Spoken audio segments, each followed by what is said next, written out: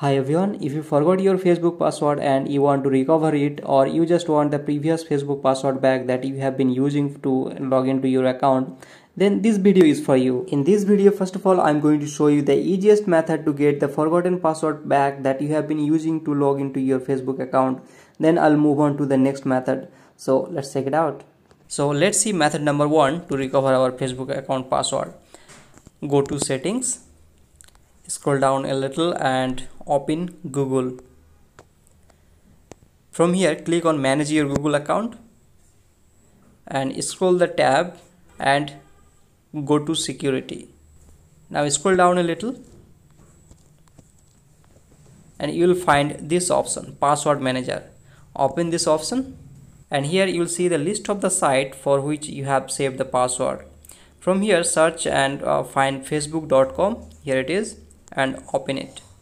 Now it will ask for the screen lock password or fingerprint, the authorization, and here we are.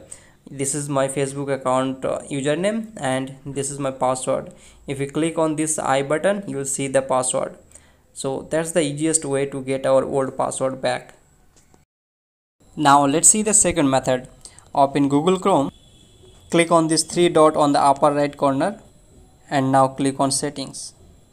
Now open passwords and here click on this search box and search for Facebook, and here it is. This is facebook.com. Open it and here it is. This is our Facebook username and this is password. If you click on this I sign, then the password will be revealed and you can see it.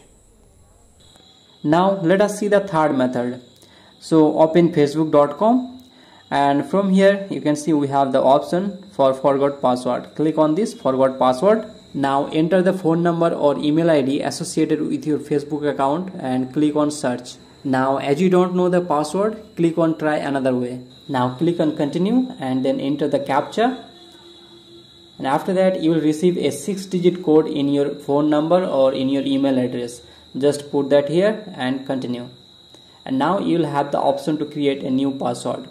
So that's how we can recover the password. So that's it for this video, guys. If you still have any question, please comment that in the comment section. I'll reply back soon, and after that we'll continue our conversation there. So thank you for watching this video. See you soon in the next video. Goodbye.